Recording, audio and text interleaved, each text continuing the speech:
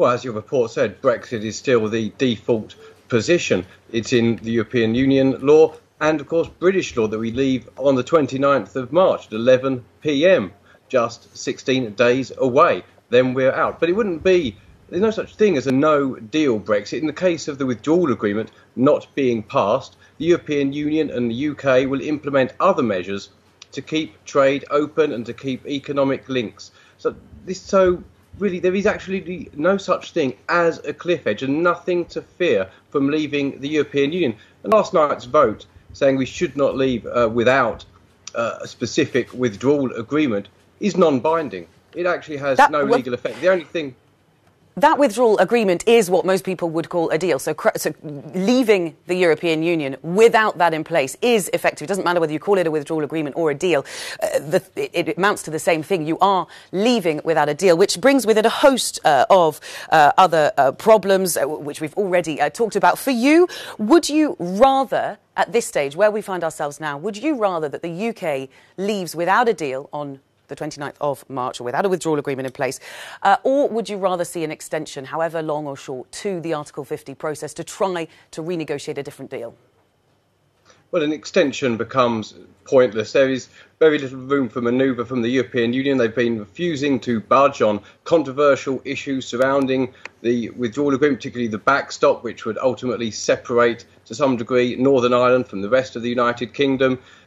There would be little purpose served by extending Article 50 negotiations, and if it goes on too long, Britain would have to partake in the European Union elections, send MEPs to the European Parliament. That is something we do not want to do in the UK, and something the European Union doesn't actually want.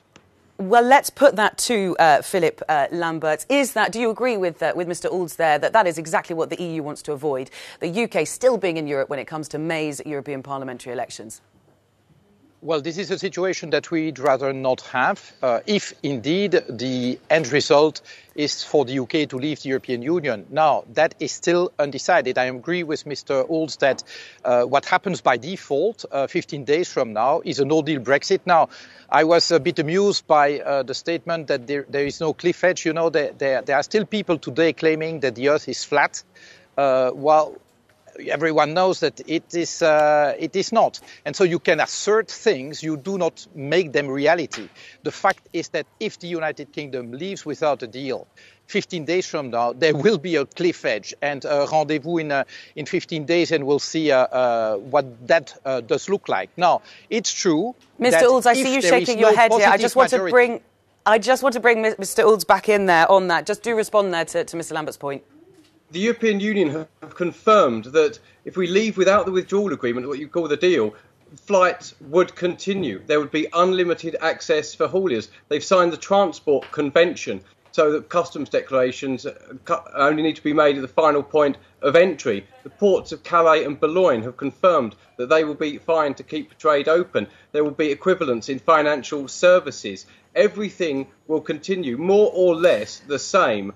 What about Mr. Oulds? What about leaked research carried out by the UK's own Brexit department that says that overnight, if the UK left without deals on customs, on trades, parts of Britain would run out of food and medical supplies within a fortnight. I just want to put this back to Mr. Lamberts here.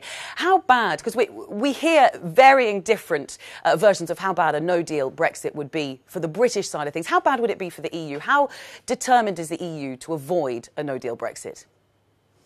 Well, let me say this. A no-deal Brexit will have damaging effects on the United Kingdom and on the European Union 27 remaining member states. There's no doubt about that. Can someone put a figure on these damages? No. Are we fully prepared for that? No, but again, this is a risk that we are prepared to take because the alternative that the hard Brexiteers would like us to accept would be basically opening a 500 kilometers door into the single market that would be completely unpoliced, uncontrolled, which would spell the end of the single market. And the damage caused by that would be at least an order of magnitude bigger. And that is not what we are going to do. So if there is to be a no-deal Brexit, there will be a no-deal Brexit. Will it be damaging? Absolutely. But we will preserve the Union's main interest. And believe me, the integrity of the single market is not just a pillar of the European Union, it's one of its foundations.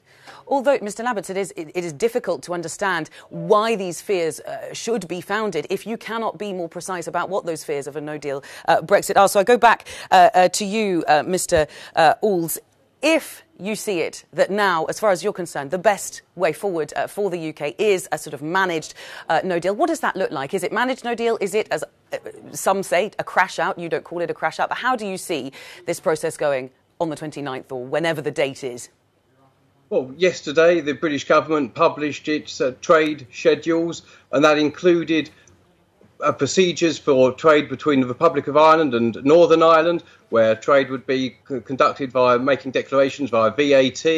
It's all pretty much well organised already. The European Union and the UK have signed up to international measures to keep trade open. Most of our trade is actually now with the rest of the world. We do not need to be part of the political union, and we do not need to be paying the European Union £39 billion, which is not liable, which we'd be asked to pay under the withdrawal agreement. As I mentioned earlier, there is no fear about Britain running out of medicines. No pharmaceutical company is warning their customers that they will not be able to supply people. This is just arguments to try and keep us in the European Union. It's just Project Fear again, and we've had enough of this now. On your £39 billion divorce settlement, the only plan that's been put forward by the hardline Brexiteers, by the ERG group, by Jacob Rees-Mogg, still involves handing over £20 billion to the UK. Look, I want to put a question to Mr. Lamberts here. Do you think a lot of this last-minute chaos that we're seeing on the UK side of things could have been avoided if the EU side had given a little bit more ground during the negotiations, had perhaps been willing to concede on some of Theresa May's famously so-called red lines, perhaps allowing Britain, for example, to have an independent trade policy? Well, this is a song that I've heard dozens and dozens and dozens of times, that the EU has been unnecessarily inflexible with the UK. But what people fail to realise is that the red lines of the British government are incompatible with one another. You cannot say at the same time we are exiting the single market and the customs union, A. B, we want to keep total alignment between Northern Ireland and the rest of the UK. And C, we want to respect the Good Friday Agreement. These three red lines are incompatible with one another, period. And no amount of flexibility on the EU side can change this incompatibility. Of course, the hard Brexiteers, like probably Mr. Oulds, would like the European Union either to surrender the single market by opening a gigantic backdoor into it, or to have maybe Ireland following the UK into exiting the European Union, which would also solve the problems. But this would, of course, be ludicrous.